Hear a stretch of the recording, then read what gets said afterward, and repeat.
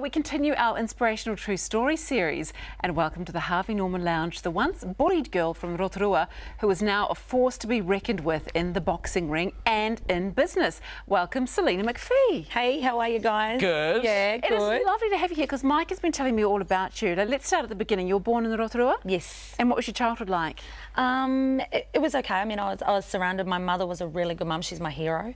I was surrounded by lots of love, but unfortunately, we didn't have, you know, a lot of money and things like that. So yeah, it was quite hard being at school, going through the pressures of life and things like that. Yeah. Teenage years can be hard too, can't they? They can, definitely. What happened in the teenage years for you? So I was quite overweight as a teenager. I grew up, I sort of got to about 12 and started to really put on some weight. And by the age of 15, I was about 88 kilos. So I was a size 22 at my biggest. And at high school, being that size, as you would know, I was bullied a bit. And girls and boys, teen boys, can be really cruel. Absolutely, yeah, the names, some of the names that I was called I'll never forget. So you made a big decision, didn't you, and you decided to head to Australia? Yes, so what did you do there? So I went over there, I got into the fitness industry. I also went and lived in the mining industry and worked over there for about 10 years.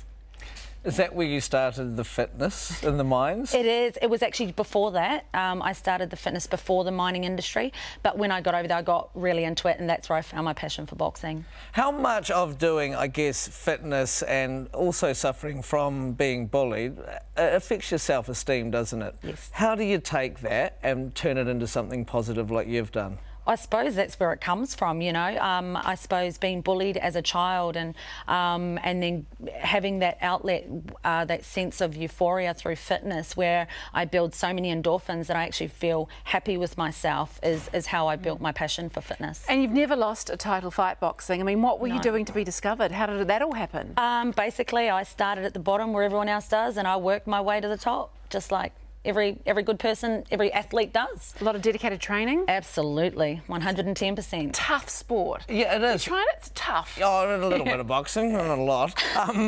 Was there a switch though? Was there a day you woke up and I just thought, right now I have to change my life? Did somebody say something to you? What was the trigger? Yeah, look, I was over in the mining industry, and a guy named Wayvane Agar, who competed years ago for Australia at the Commonwealth Games, he found me and he said, look, you're really fit. I think you'd be great in the boxing ring. I denied him for about 2 weeks, and 12 weeks later I had my first fight.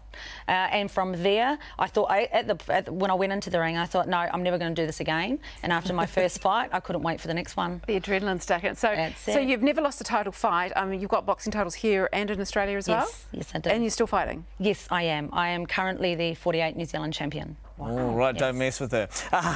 Now you've got a successful business, and that is how I come to meet you, because I went to one of your SMPT classes. Scraping off the floor. Yeah. But I felt so good after doing it, which obviously is something you enjoy, watching that transformation in people's lives. Can you explain to people what SMPT is? Yeah, okay, so SMPT stands for Selena McPhee Personal Trainer, and we are the home to Box and Ride New Zealand. So we've created a concept that combines cycling and boxing together in one 45 intense workout, 145 minutes. It is intense. Yeah, it is. But it's manageable. It is manageable. So you can take it at your own pace, whether you're a beginner or whether you're advanced, and you alternate between 7 2-minute rounds of boxing and 7 2-minute rounds of cycling. Oh, that looks like so much fun, because I've done spin classes before and I found I got a bit bored with them, but I love boxing, absolutely love it. There you go. So that looks right up my alley, because it's really knackering doing that riding and boxing. Absolutely, you won't get bored in this class. What an exciting thing that you brought home. And so how's the business going? Yeah, it's going really good. So